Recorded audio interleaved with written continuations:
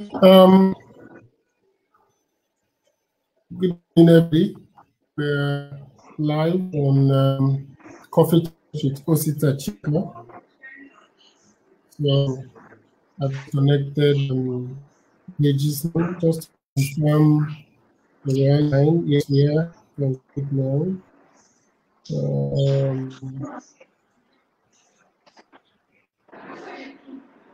Okay.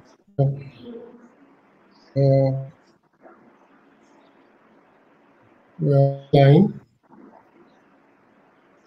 So people are signing. People are coming.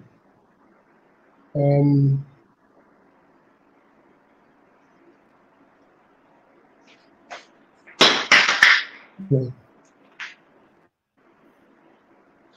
Let's be sure that audio is good. You can see that people are joining now. Okay, right.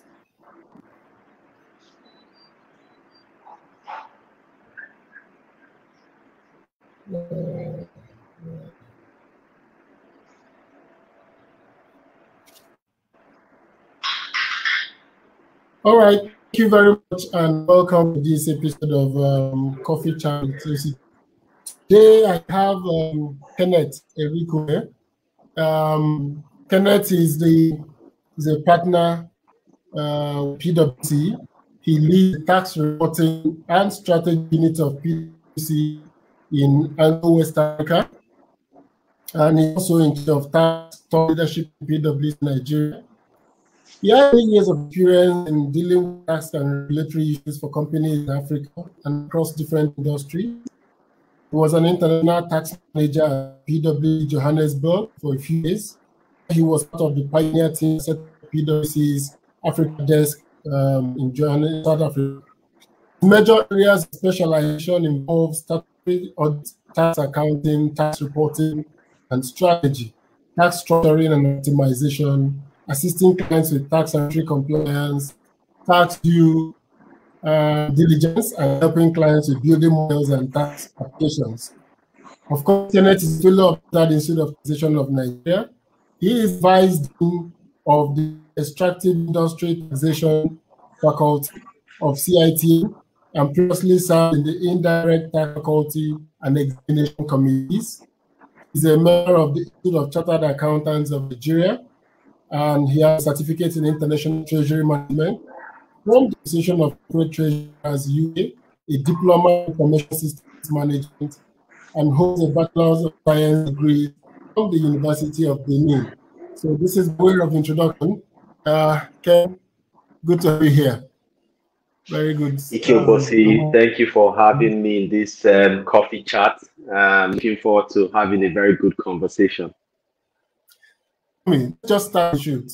What does tax into Nigeria's GDP?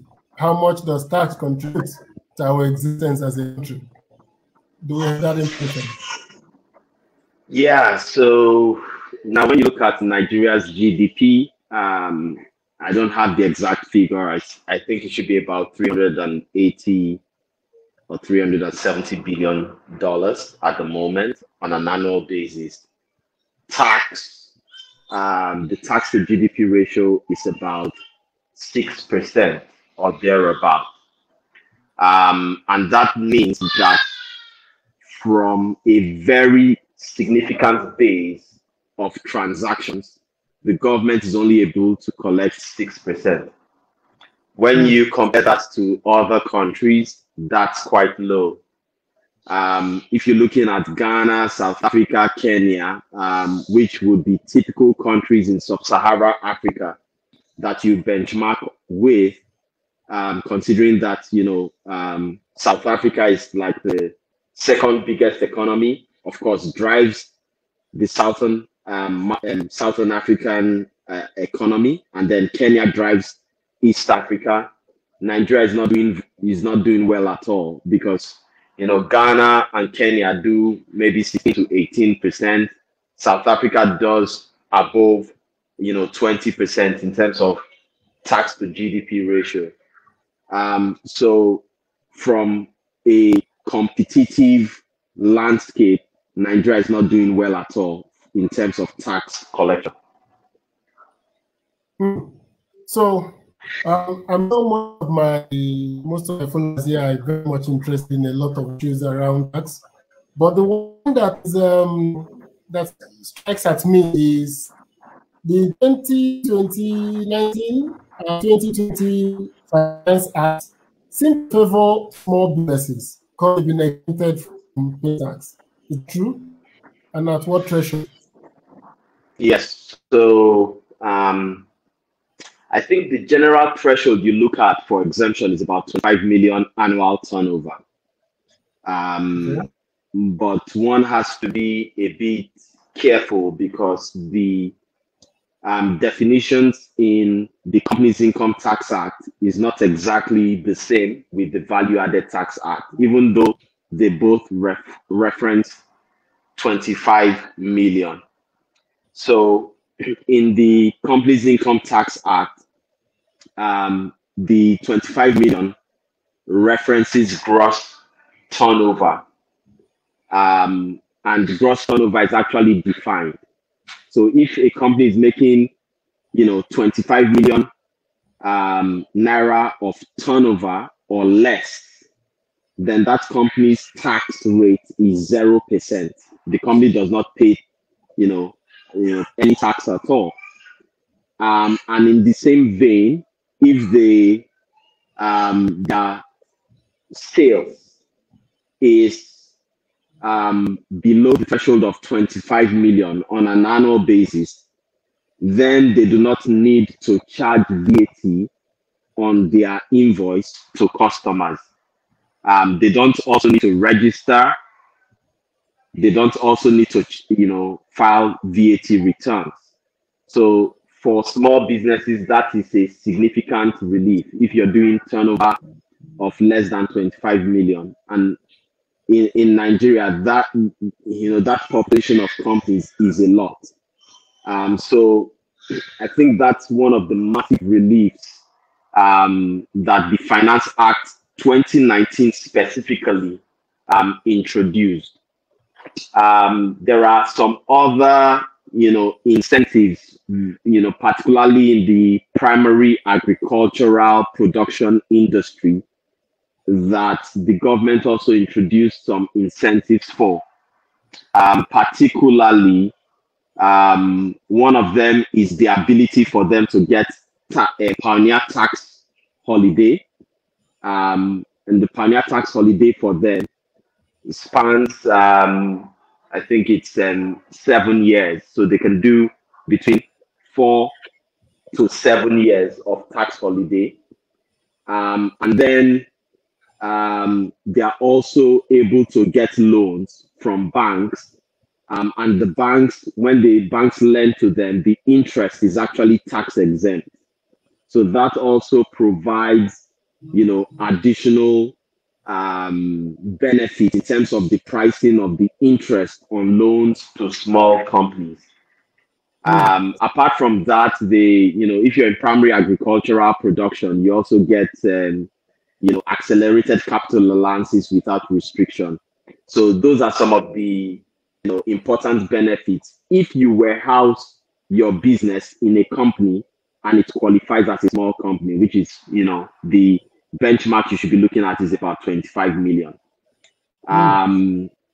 So some interesting benefits coming from the Finance Act 2019, and of course the Finance Act 2020 just consolidated some of those reliefs. Okay, so let's go back to the issue of tax collection in Nigeria.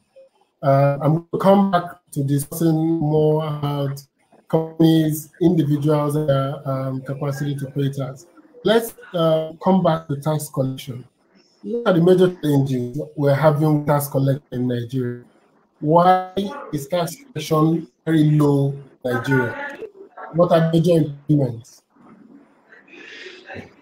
Okay, so one of the things that drives effectiveness of tax collection is the obvious one, the utilization of the tax revenue itself. So when people see good roads, they see electricity, they have pipe-borne water, they have access to healthcare. It's easy for them to pay taxes, and the developed countries of this world have been able to achieve that objective. When you get into that smooth, that sweet spot where basic amenities, infrastructure is being provided, it's actually easier. You discover that the most developed countries are the ones that also have the highest rate of compliance in terms of taxation. And it's obvious because if you're getting benefits from what you're paying, you're actually motivated to pay more. But someone would say that this is a carrot. Is that a chicken and egg situation?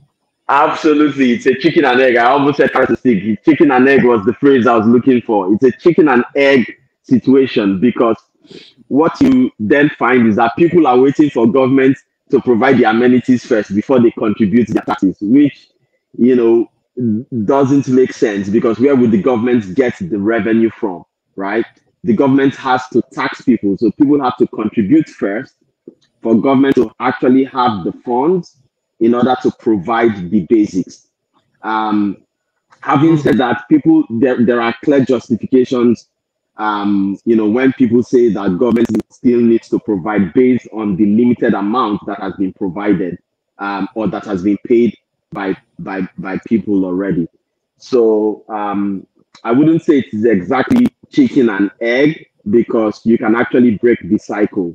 And we've seen this happen in other African countries, not just the developed world. You can pick, specific African countries where you can actually see this happening already. And Nigeria is not comparable to some of those countries in terms of tax collection. There is also the issue. Yes, go ahead. Conclude. There's also the issue. There's also the issue of culture. Obviously, there are cultural issues, and I'll give you an example. When you look at insurance penetration in Nigeria, for example, this has got nothing to do with government. This is actually people insuring against, the risk of adverse outcomes. But our insurance penetration in Nigeria is perhaps the lowest in sub-Saharan Africa. And that is driven by, cultural considerations where people, prefer to insure spiritually their assets as against, physically contributing to an insurance company to secure their assets and their belongings. And we've seen the same trend also, trickle into the tax space where people rather prefer to use their money directly and provide for family and friends, and culturally you have that extended family, than to contribute to the coffers of government. So the tax culture in Nigeria is something that needs to be worked on. When I was in South Africa practicing tax, it was only normal that around February, at the back of our minds, we know that we had to complete our personal income tax returns. But when you come back to Nigeria, that culture is not there. People don't think about, the education. I think the tax education level is low, but even the tax culture and the adoption by people that even know is actually low. So I think, that is something that government needs to address urgently, if we are going to actually improve the tax to GDP ratio. Of course, there are other considerations around evasion, but I will just pause here because I think you wanted to ask a question, when I mentioned the issue of the chicken and egg. Yeah, talking about chicken and egg, I'm always one of those who think we can have both for breakfast. We can eat both the chicken and the egg for breakfast. But absolutely. But what I see here is a situation where we have a low taxpayer base. Tell us about IGR. Are state governments really making progress on the entire generated revenue? Are we making Okay. progress? So I'll tell you no, and I'll be very upfront with it. Right now, when you see states like Lagos generating IGR of above 30 billion naira per month, it is largely driven by pay as you earn. Which is the biggest, pay as you earn is a subset of personal income tax. But pay as you earn is what you get from employees. So you deduct from the employees' salaries and then you pay over to government. When you look at the the IGR profile, the breakdown of the IGR of states, you'll see that pay as you earn contributes usually above 70%, sometimes 80%. For some states, it's 95%. And that's an anomaly. When you look at countries that have done well in tax collection, they rely more heavily on personal income tax. And personal income tax is not just what you collect from employees, it's what you collect from individuals over and above their salaries. So you can have, what you would find typically in many states is that you have people who are earning, significant amount of money. Let's assume 50 million naira per annum, but they are only declaring their salary income, which means that government is only able to collect pay as you earn. But you know that at a particular level of income, you're able to make investments. You're able to, invest in real estate, invest in, agriculture, invest in other things. At that level, people begin to earn other income. But the government does not pay focus on that. Government pays more focus on pay as you earn because it's easy to collect. But what you find in other countries is that they do not rely on pay as you earn. They rely on personal income tax. So after the pay as you earn has been declared, they go further to analyze the individual and profile the individual and try to find out, are there other incomes that these people should have declared. Now, one of the Oxfam reports that you will see shows that the richest 20% actually control about 80% of the activity in the economy, or of the real value of the economy. So if you're able to focus more on the high net worth individuals who don't earn salaries, you may be able to make much more than pay as you earn. And that is one nut the government has not been able to crack, because it's just easier to pay as you earn. There's also the challenge that when the difficulty of chasing after high net worth individuals, and as well as the complication, because they are also much more powerful compared to the salary earners. So that is, a challenge and a nut that government needs to crack. The other point is that in other countries, they also generate a lot of revenue from real estate, landed property, in terms of rates, in terms of land use charge, in terms of property taxes.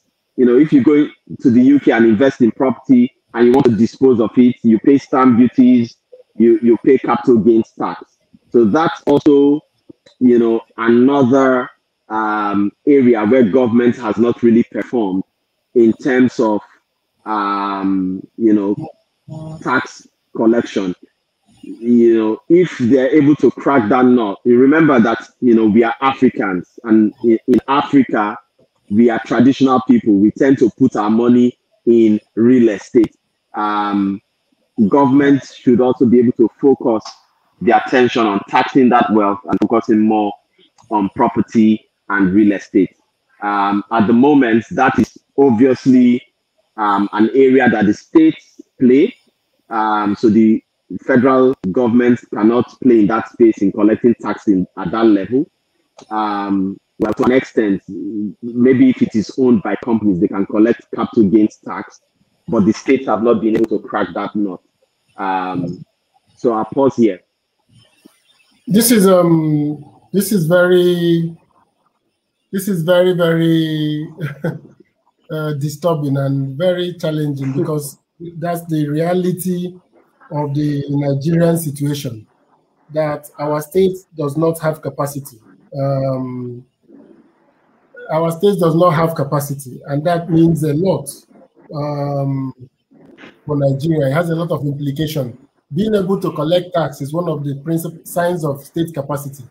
Being able Absolutely. to record the, what an individual owns and how much of it is profit and how much of it of taxes are paid are critical to state capacity. So pay as you go should not be the only source of the PIT. It should be personal income, all that you have earned in the course of your activities and all of that. So tell me, if the states are not improving on internally generated revenue, our oil revenue, so all the revenues that we get in Nigeria are the centrally collected taxes. That is the company income tax, the oil petroleum profit tax. Where does our revenues come from, as a country? The money that we get to the Federation account, which comes from sale of oil. But I know that a lot of it comes from taxes. Where are these coming from? Is the federal government the only capable body in terms of collecting large-scale taxes? Unfortunately, that's the structure that we have as a country, where the critical mass and the capacity is actually centralized, right? So the Federal Land Revenue Service is the most sophisticated and the most capable revenue authority at the moment.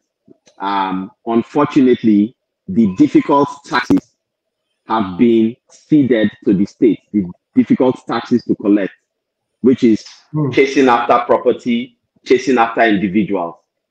The most capable tax authority then focuses on the low-hanging fruit, which is companies, because with companies, they are easy to identify, they are easy to track, they are easy to tax. But that's the primary focus of the the FRS, as well as if I also take the Nigerian Customs Service too, that's also a very easy tax to collect. It comes through the port. Once the goods are declared at the port, you collect the revenue and it's easy. But the states have to chase after individuals that, based on their place of residence, and they can move from place to place. For example, I'm from Delta State, but I live in Lagos, but I could be working in Abuja. So you then have, that dilemma, because the different tax authorities will be wondering, where should my tax be paid? And if there is no central mechanism to identify me and to share information across the states, then I could easily drop out of the tax net. So that's one of the challenges that the states are having. But apart from the personal income tax, when you look at South Africa, the biggest base of revenue from taxation that they get is actually from personal income tax. And this is typical of many other countries. But in Nigeria, it's the reverse. So most of our revenue comes from oil, crude oil and natural gas. So the revenue from royalties that the oil and gas companies pay, as well as the petroleum profits tax that they pay, as well as government's share of crude, because NNPC is a joint venture partner in oil exploration, and sometimes under production sharing contract is also the operator. So government also has its own oil that it lifts from all these transactions. So when you aggregate that, the revenue from oil is upwards of 70% of what we collect as a country. And then you bring in the companies income tax, you bring in the VAT, you bring in the customs duties, which then when you aggregate them, they account for, the remaining percentage we can share as a country. Now, that is why this is the reason why many of the states rely on the central allocation, from the federation account on a monthly basis, because if the base of what they're able to generate is low, then they have to rely on what is, generated centrally. Even though we do not think that, or I do not think that this is a sustainable way, to meet up with the obligations of the state. So can we go away with one interesting fact that has come out now? That in other climes, where the bulk of the revenue comes from are actually with the states in Nigeria. The taxes that give other societies their highest revenue stream is actually domiciled with the states in Nigeria. Is that correct? That's absolutely 100% correct. Most of the bulk of it comes from personal income tax in most countries. Even though to be fair, because it's always good to give a balanced view, our rate of tax for personal income tax is quite low. But that is not the only reason. The collection problem is another issue. But I'm talking about the collection problem is a bigger issue than the low rate. Yes. So I'm saying that the fiscal federalism we have today is actually that the states are in control of the taxes that are supposed to give more revenue. That Absolutely. Contrary to the feeling that is the federal government that is controlling the key revenues of the country, the states are sitting on top of them and not doing much with them. That's my summary of that conversation.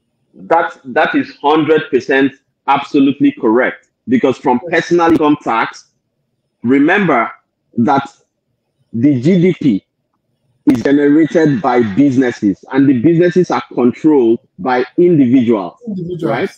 Yes. And when you look at a state like Lagos State, it's easy to analyze Lagos State. What we are doing is collecting pay as you earn from people that pay rent, right? The question is, where are the landlords? Because the landlords don't declare rental income through pay as you earn.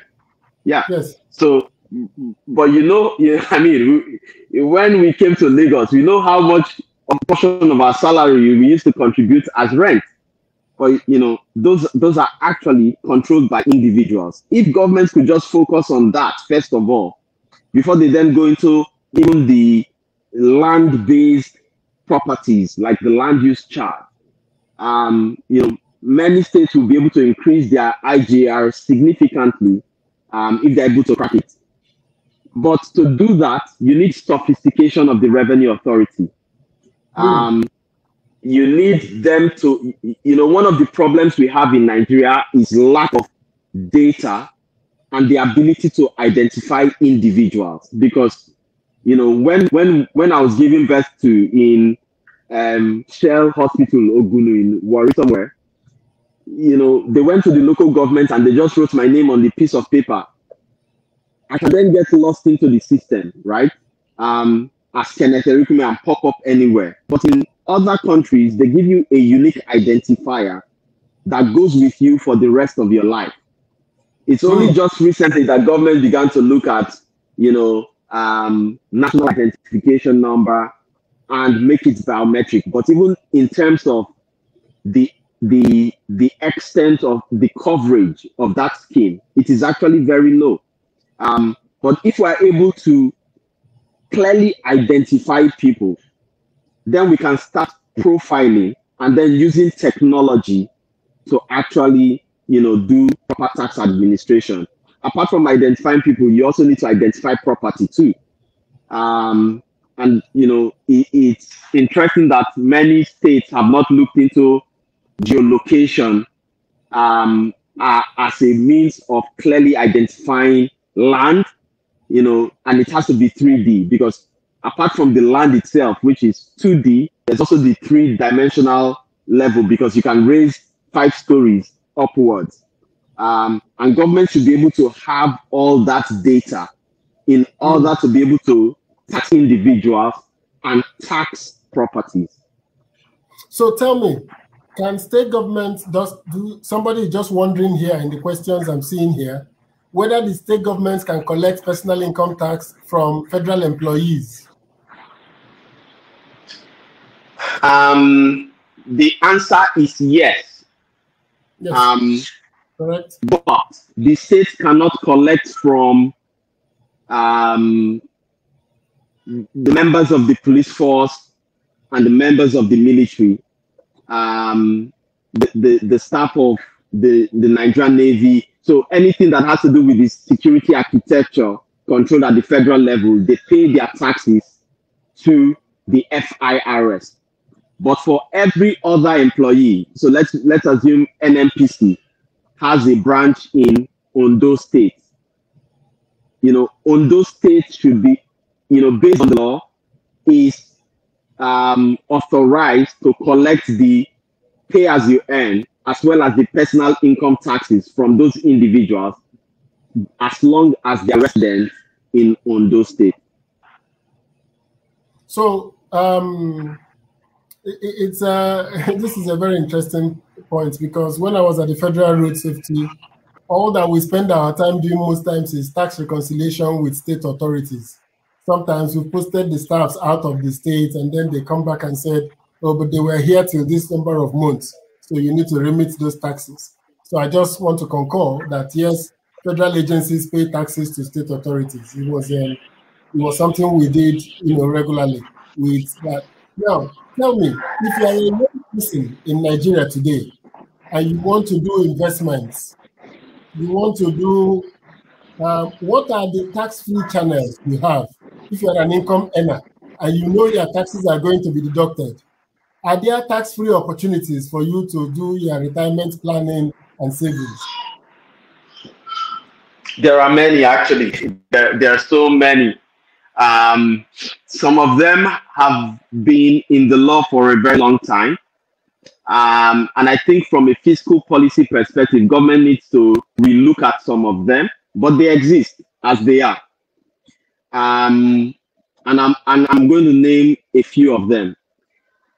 One of them, one of them obviously embedded in the law is if you invest in government bonds.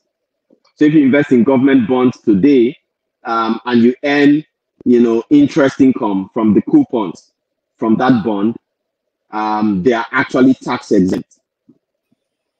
If you invest in treasury bills, similarly, they are tax exempt. But that exemption for treasury bills will expire, December this year. Wow. That exemption for treasury bills, there's also an exemption from interest on corporate bonds.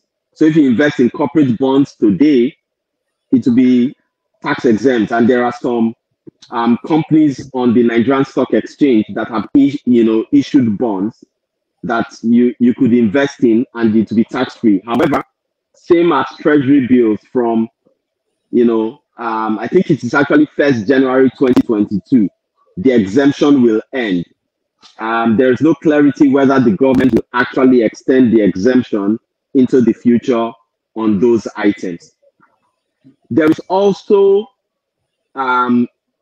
any investment income that you earn from offshore. When I say offshore, I mean outside Nigeria. The investment income you earn, whether it is rent, whether it is interest, whether it is dividend or royalties, they are all tax exempt in Nigeria as long as you bring them in through government approved channels. What that simply means is that you bring in the proceeds from the return of those investments into your domiciliary account in Nigeria. Then they are fully tax exempt. When you're computing your personal income tax. There is also there are also deductions that you can that you can play around with and get some benefits from in terms of your personal income tax. One of them is if you have a life insurance policy. So if you have a life insurance policy, or your spouse, or you actually take, let me put it this way: if you take a life insurance policy, or you take one for your spouse, the premium that you pay to the insurance company will be fully tax deductible. So if you earn 100, for example, and you use 20, you pay 20 as premium to a life insurance company, then you only tax the net, that is 80. So you get a deduction for the premium that you use to insure your life.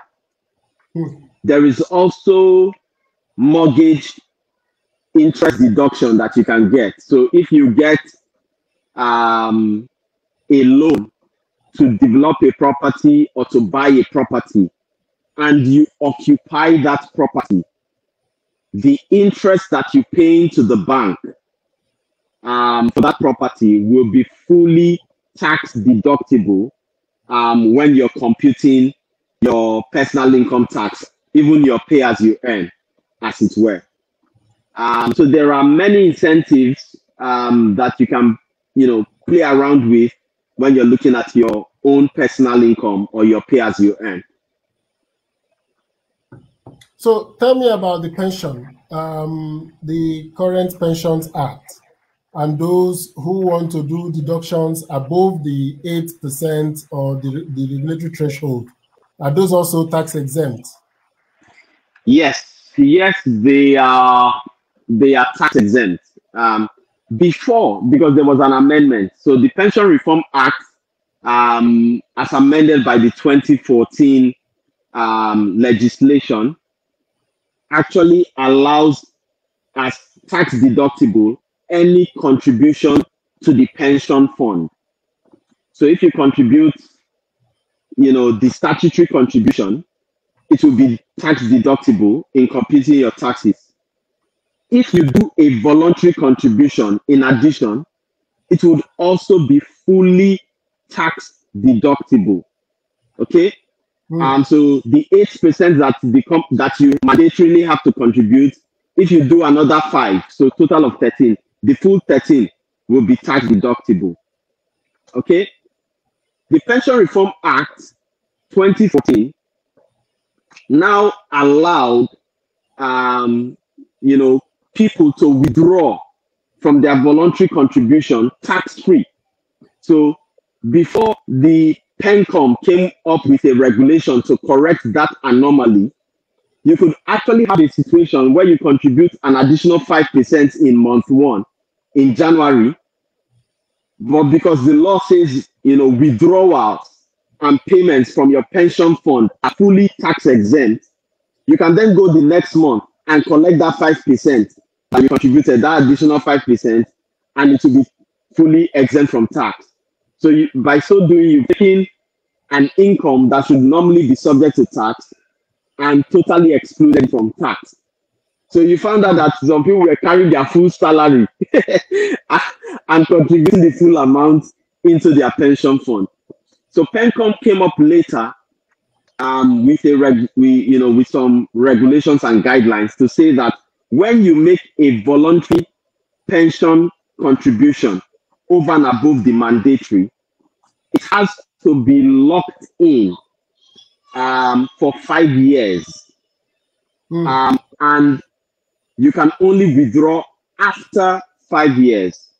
But when you withdraw, you cannot withdraw more than, I've forgotten the percentage, I think it's 20% of the cumulative funds that have accrued in your pension fund, so that people then don't abuse the tax exemption when they're withdrawing their pension funds. So that opportunity is still there, but it therefore means that most of it will then be locked in until you retire before you can get the benefit of the cash. So that opportunity of putting it in month 1 and collecting it in month 2 no longer exists. You have to keep it there. You can get some withdrawals from that voluntary contribution. I think it's about 20% cumulatively, but every other thing will then be locked in. You know, if you are 20 years and you've started making those voluntary contributions, you have to wait until you're 60 before you can get access to the funds. So that's the change that has happened with the PENCOM regulations. Okay,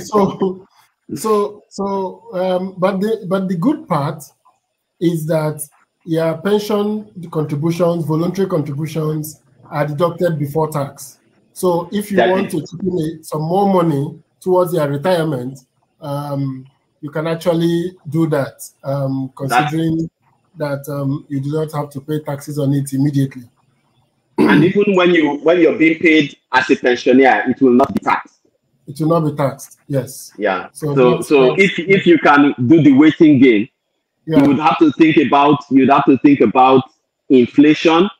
You'd have to think about devaluation of currency. Yes. And look at the trade-off.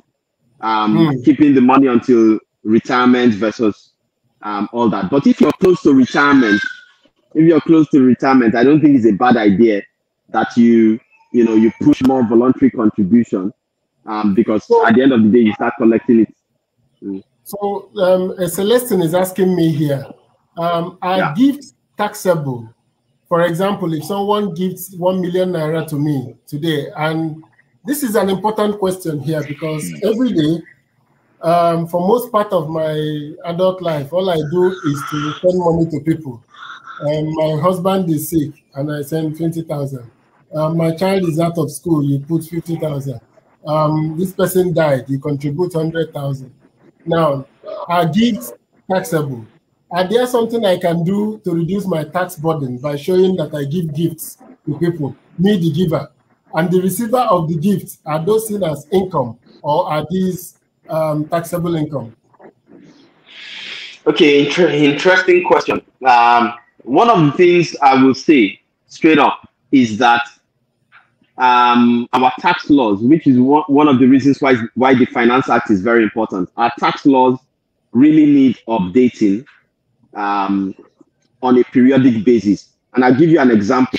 In other countries, there is an age where you automatically become considered to be a taxable person. But in Nigeria, there's no age category. So the taxable person is anybody that, is involved in a vocation or trade or something. So if you see, while I'm not saying this to encourage child labor, but we've seen instances, especially in Africa and even in, Far East Asia, where you have instances of child labor. You see a child, hawking to pay their school fees. But the way the Nigerian tax law has been structured, it doesn't have an age threshold. So if a 15-year-old is hawking and earns income in order to put themselves through school, the Nigerian tax legislation, as it currently stands, should tax them. It is just that the tax authorities are not focusing on that in that area. And from a moral perspective, it just doesn't make sense for them to focus on such areas. Okay? So one of the things we need to introduce into our law is something like an age threshold. In other legislations, you also have a gift rule, which is actually very important because, abuse of gifting could actually be a means of avoiding tax. Okay? But the law does not expressly say that gifts are exempt from tax. But what it says is that you tax income from a vocation, trade, or business. And therefore, if the gift is not directly attributable to a trade or business, then it should not be taxable. Now, I say this as an interpretation because I do not think that there has been any judicial precedent that has put this thing to rest. but I feel secure in that interpretation because it makes sense. Such that if, you know, someone is sick and you make a donation to that person, the amount received by that person would therefore not be taxable on the basis of this interpretation. However, the giver will not get a deduction for that donation or that contribution. There is no provision in the Personal Income Tax Act that allows a tax-deductible donation to be made by an individual. However, in the Companies Income Tax Act, there is something called the fifth schedule that allows companies to make tax-deductible donations. So if it's a company making the donation and the person receiving it is listed in the fifth schedule, then the amount will be deductible for the company. But for an individual, there is no deduction because the gross amount will be taxable and you don't get a deduction for the donation.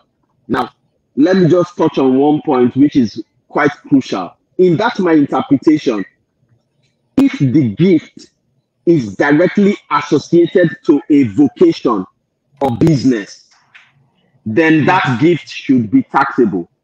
So if, for example, by reason of a position held, and I can use political position and use,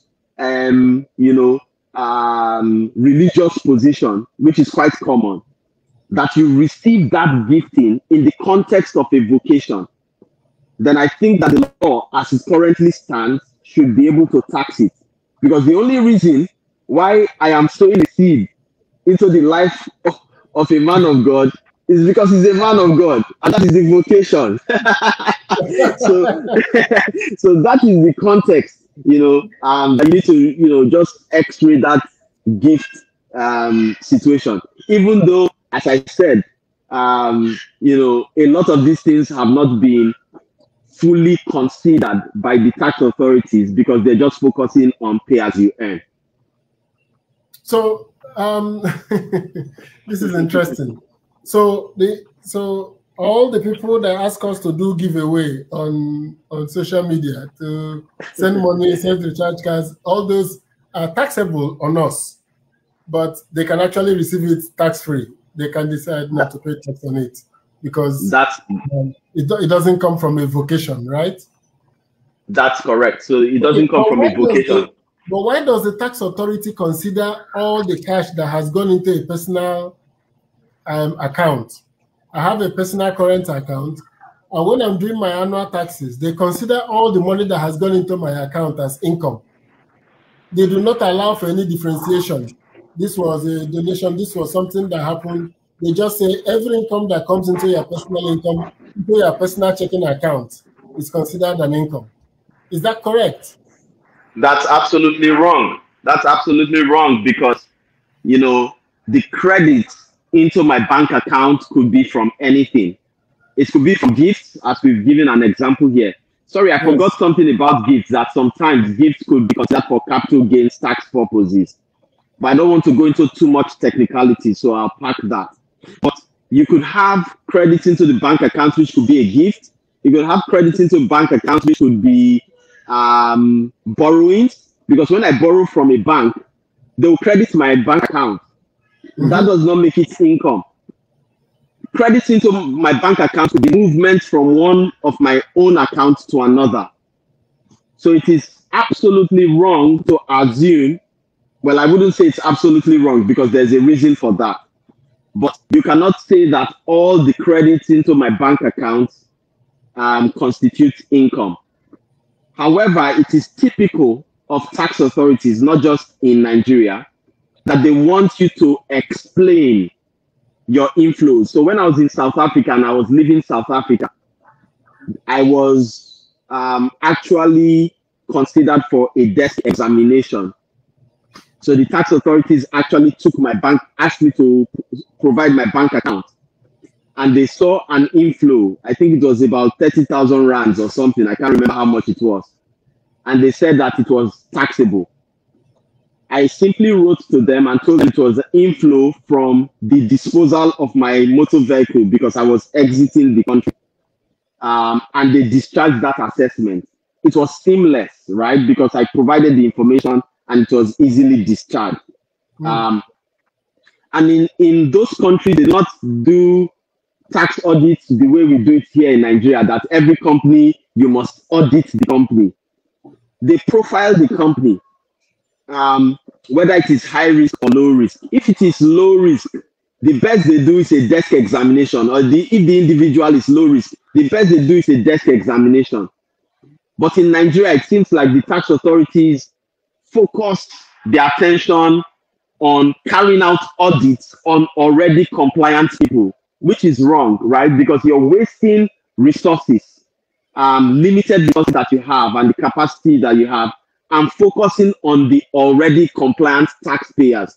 That's not what they do in other countries. What they do in other countries is that the high-risk individuals and high-risk companies are the people that are programmed for audits. And then they do checks on the lower-risk people. So, I mean, not to digress, the issue is that you have to be able to explain what the inflows into your bank account is. And it's becoming a global conversation because in the UK, for example, they have the unexplained wealth order. And that unexplained wealth order requires you to provide explanations around your wealth, so that, if it relates to a taxable transaction, then it's taxed. And if you cannot, explain it and it's from graft or corruption, then the relevant government authority is then able to deal with it accordingly. So this is becoming more of a global conversation. That's why if you're opening a bank account in a UK controlled jurisdiction, including the British Channel Islands, they would actually validate your source of wealth as part of the whole process, and also ask questions on whether you are tax compliant, because now they have to share information with other tax authorities across the world on their tax residence. Okay, so a quick question I have here. What's your take on the Rivers State versus FIRS judgment on VAT? That's a tough one. But I'll give you my views. From a professional point of view. Absolutely. So this issue is not a new one. If you look at the evolution of VAT, before 1990, we did not have VAT. We had sales tax. And sales tax was actually administered by the state. Before the sales tax, we actually had the trade taxes, which was administered by the regions. VAT is a modern tax mechanism, and Nigeria wanted to participate in the benefits that other countries had recorded in terms of revenue generation. So around 1990, we then introduced VAT. Interestingly, that VAT did not repeal the sales tax, interestingly. Then in 1999, we came up with a constitution. And that constitution has in the exclusive list that has to be legislated by the federal government, taxes on income, stamp duties, and customs duties. It did not mention VAT. Okay, so the issue now is that Rivers State is then saying that falls into the residual, because it's also not in the concurrent. It falls into the residual, which the state can legislate on. So there is actually, in my view, a gap in terms of the constitution. Even though at the time, in 1990, the states and the federal government came together and said, let us institute this tax because what we are collecting at the state level is not effective or efficient. Because within the purview of the federal government, you also have interstate, which the states cannot legislate or collect. You also have cross-border, which the states cannot legislate or collect on. And when you look at the VAT income that the government generates currently, about, I would say 50-50. 50 comes from domestic, 50 comes from international, right? If I look at the Q2 report, right, and this may not be the annual position, but if I look at the Q2 report, it's about 50-50 domestic and international. So if we focused only on sales tax, we would have not been able to collect on those international or the ones that come through or the transactions that comes through the port. So VAT is actually a good instrument, but I think that there is indeed a gap in the constitution, and this can only be addressed at the Supreme Court level. When the Supreme Court gives a judgment, then we would all have to comply. But having said that, there is an old judgment, Eco Hotel versus the, I think it was Lagos State, the Attorney General of Lagos State, where it was said that the VAT Act actually covered the field, and therefore Lagos State could not impose, sales tax or consumption tax at the time. But that judgment did not look at the Constitution, which is what the Rivers State governor is looking at in this particular situation, to say that indeed, in the exclusive list and the concurrent, VAT is not listed. So I think that issue needs to be addressed at the Supreme Court. As it stands, I hear that the FRS is challenging that judgment. But, if you are asking me for an opinion, I think that you have two legislations that are currently coexisting at the moment. It just creates a problem for businesses and an additional burden, because, if they say they only want to pay the River State VAT, then the FRS will come after them. And there are also gaps in terms of how do you treat interstate transactions where you have suppliers or customers outside the state.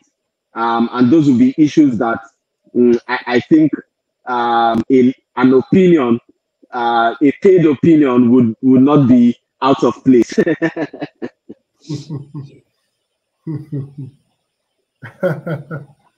So I hear you.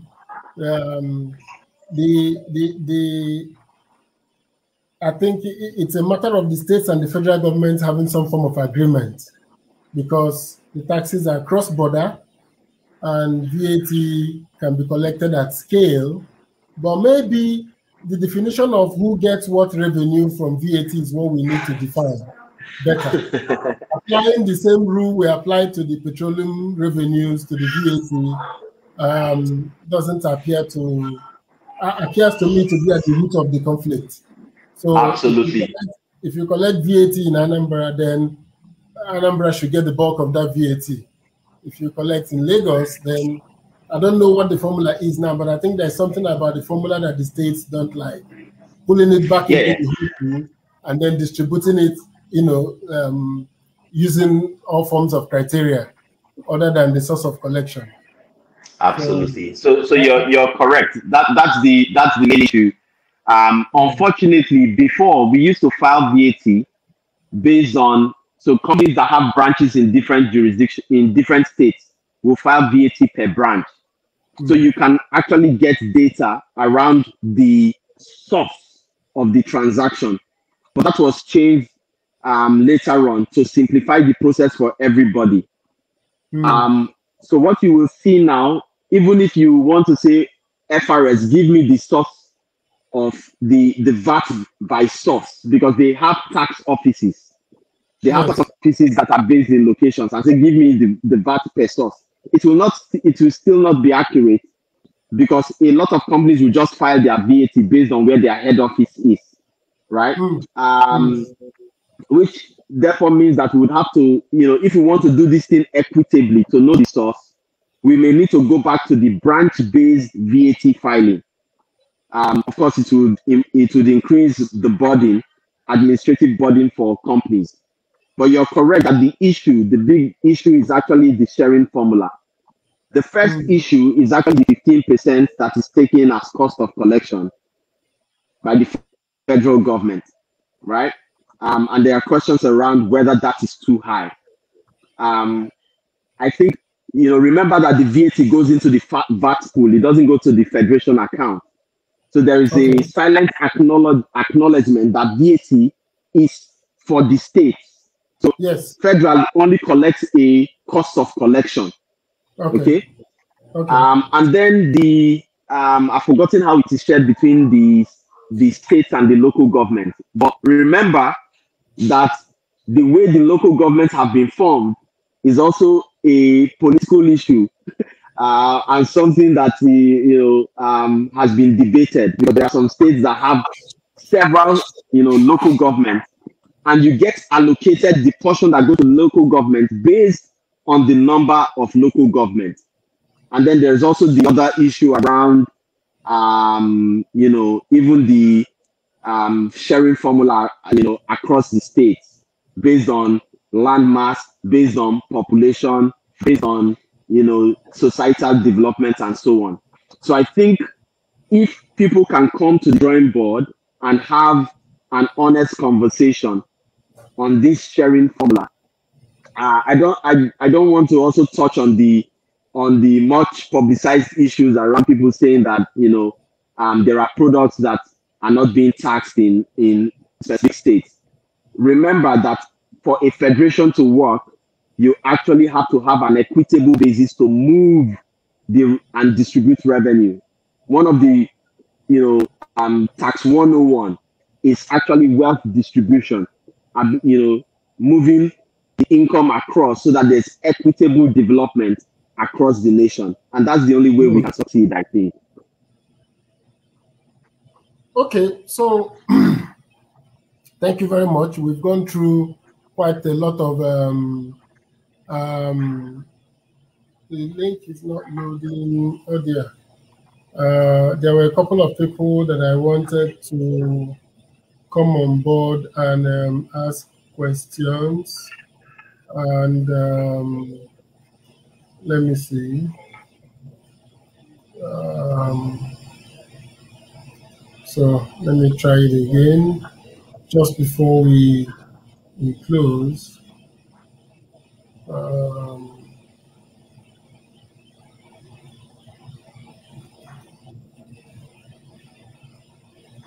So this is the link. If you are able to copy it and paste it on your browser, I believe it should work. The link we're sharing, I believe it should work. Yeah. So if you want to come into the studio with me, just click on that link or copy it and then paste it on your browser. I believe it should work. I believe it should work. So we have gone through various issues here, and I would like to start to wind it down by taking us back to an issue that many young people here are worried about. So many people are now trying to form IT companies that they can sell or get foreign investors into. And what would be your advice to any company, anybody that has any dreams of setting up? Because most foreign investors are always asking questions around taxation, around how they can come in and exit with their money. Many people are now setting up offshore companies, and the people are investing in the offshore companies instead of in Nigerian companies. What would be your suggestion to the young people who are dreaming of going global, or at least going continental, in terms of tax? Should they be Nigerian domiciled companies? Should they be foreign domiciled companies to aid? And what are the benefits? Okay. There are many things I would like to advise them on. I hope I can remember all of them. The first one is that from my experience of working on many of these transactions, because I've worked on a lot of these transactions, either helping foreign companies to look at Nigerian startups in terms of carrying out due diligence and appraisals on those companies. I've also been involved in helping companies to prepare for investment or to raise capital from outside. Usually with many of the tech startups, whether it be in fintech or in e-commerce or whatever sector, a lot of the investments you're looking at is US based, coming out from Silicon Valley. Usually they like a Delaware structure to make that investment. But for these guys, if your company is good, they do not necessarily need you to have set up that structure at the beginning. They just need a viable Nigerian business with subscribers, with a proven track record, and tax compliant. So tax is always one of the deal breakers, or one of the most critical issues when these guys are making a decision to invest. Remember, they are coming from a jurisdiction where they do not joke with the tax authorities. There have been celebrities that have slept in jail for tax evasion. Wesley Snipes, Lauryn Hill, they went to jail because of tax evasion. So the U.S. tax authorities, IRS, they're not joking around in terms of taxes. So they're coming with that mindset. So they also expect that when they're looking at your company, that it is going to be clean. Okay, so you need to ensure that you are tax compliant as possible. You're filing your returns, you're computing your taxes, and you're not cutting corners. With that, the conversation would actually be easier. One of the things I also want to advise for early startup is not to be in a hurry to set up a company. Don't be in a hurry to set up a company if you're at the incubation stage. So incur your costs, right? And have records of those costs. And at the point when you think you're ready to float a company, capitalize your company with that cost. Okay?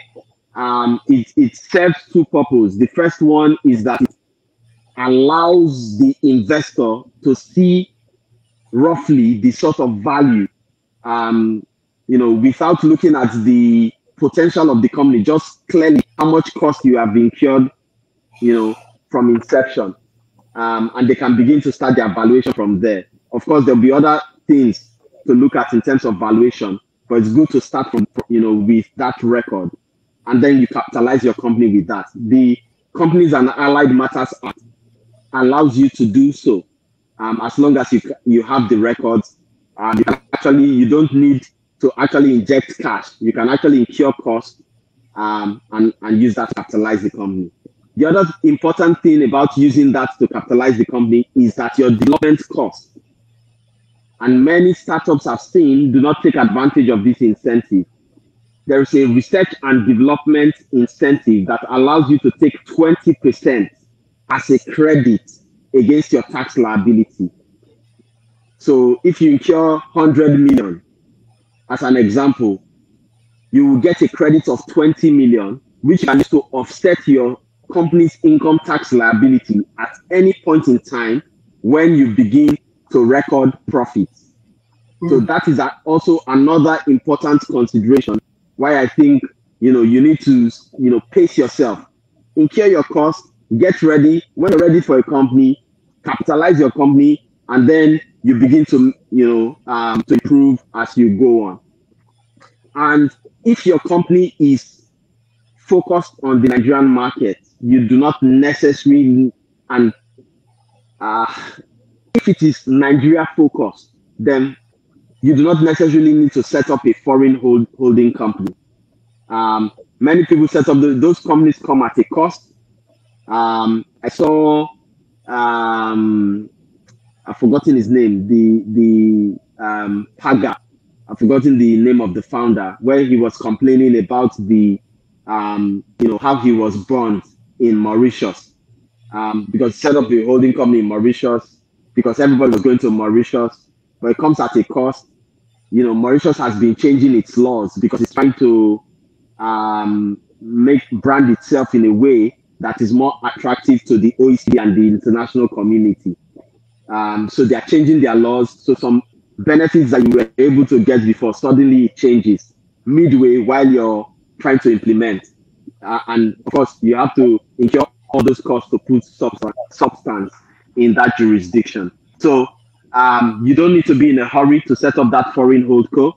At the point in time where you want to attract a foreign investment, those guys would look at a structure for their investment. And they are not going to be valuing your company based on the structure you have. Remember that Nigeria does not have any capital gains tax on disposal of shares. So Nigeria is actually attractive to actually sell your company and make a capital gain, because you will not be taxed on the profits you make from that capital appreciation. So those are some of the advice. I know I would have missed one or two which came to my mind at the point in time, but I think it's okay. Thank you very much. Before I follow up a question on you, I have Chris here in the studio. Chris, you are live, and happy to have you here. So, hit on with your comment or question. Good evening. Thank you for the session. It has been quite informative and educative. I just wanted to quickly ask a question around the judicial decision from Rivers State about VAT, and also the conflicting release from FIROS. So I need to check what's your view on that. I know the case is just starting, and it looks like to climb up the legal ladder to resolve it. But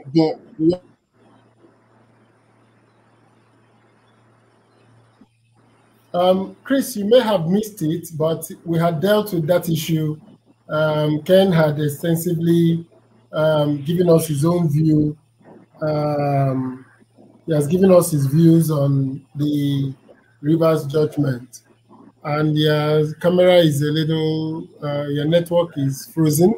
So while we wait for you to come back, I'll quickly ask him two questions on this formation of companies. So what you're saying is that once a company is formed, they can ratify the acts taking place before its formation, unlike before, when only a company can take decisions on its own. But in doing that, I've seen investors want to see how the money was spent. Where was the money from? From whose account did it go? The receipts paid for. They really want to see proof. Doesn't that make it easier if you were spending the money through the company while you were in the process of starting? Or do you have to keep very good records and then bring it into the company. Is that what you are recommending? Absolutely. So that's what I'm recommending. The level of record keeping doesn't really change, right? So you could actually, you could have I could have two separate accounts. The only thing that a company account does is that it ring fences where I am spending from. But yes. I could actually, as an individual, actually set up, I have a Zenith Bank account. I can open a Standard Chartered account and use that solely to route the costs that I'm incurring for the business. Okay.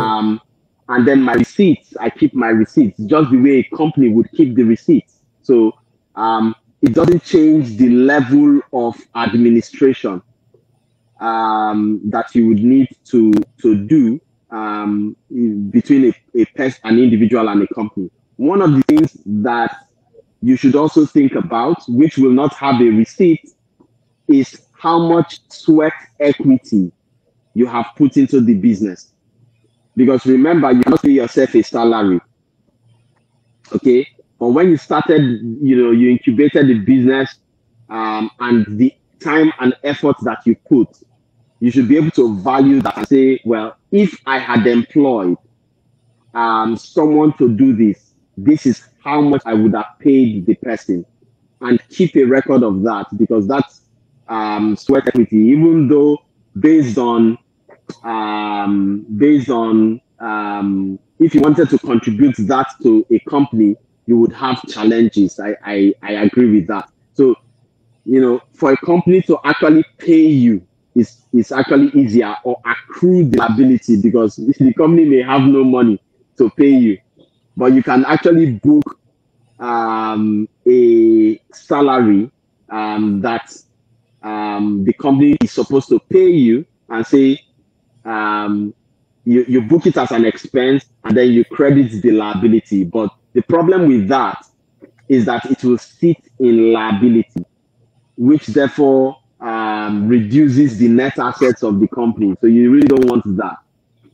Which is why at the end of the day, I still think it's better to, just keep the record and say, this is when I started the business.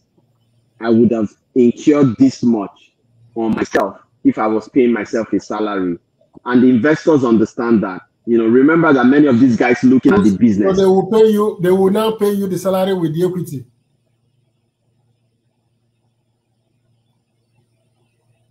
We lost Ken here.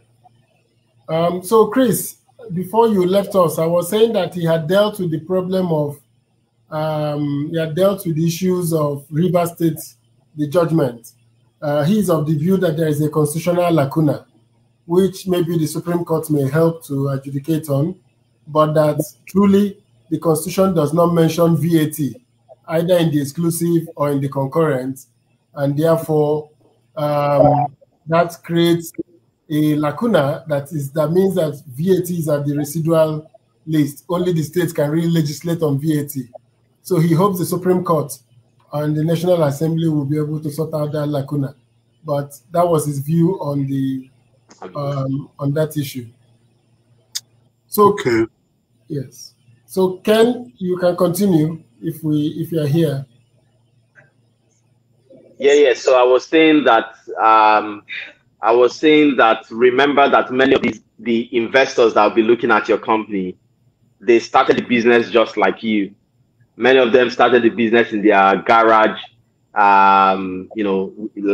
similar to all tech startups. So they understand how much sweat equity would have gone into the company while you were incubating the idea. So the debate and the conversations around that will not be difficult. So that was the point I was trying to make around valuing the effort which you put into the company during the incubation stage. So you're saying that if you put up those, if you put up your time sheets and say this is my sweat equity, so what you're saying is that you'll be paid with the shares of the company for that sweat equity, so it doesn't go into the liability. Absolutely. Okay. So it's better not to include it in all of that, but in the conversations around the valuation, so that you then get the upside when you're disposing of the shares. Yes. In any event, any gain you make on disposal of shares will be tax exempt. Interesting. Chris, do you have any other question for him before we round it up? No, that is the only question. I joined late. Maybe that's why I missed out that portion. So I didn't know you had already dealt with that. Yeah, thanks for that. Thank you very much.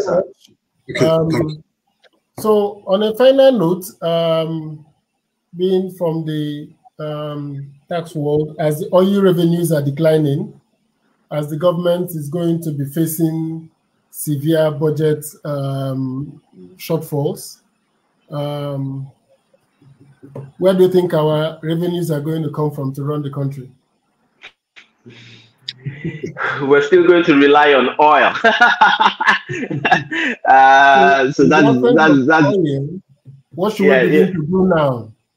So unless oil disappears today, remember we just signed the Petroleum Industry Act, and that means that oil will still be in the conversation. But from a strategic point of view, government needs to be looking at life after oil, because with energy transition, most companies will be going to zero carbon by 2050, which means that we need to go back to the drawing board and say, what were we doing right before?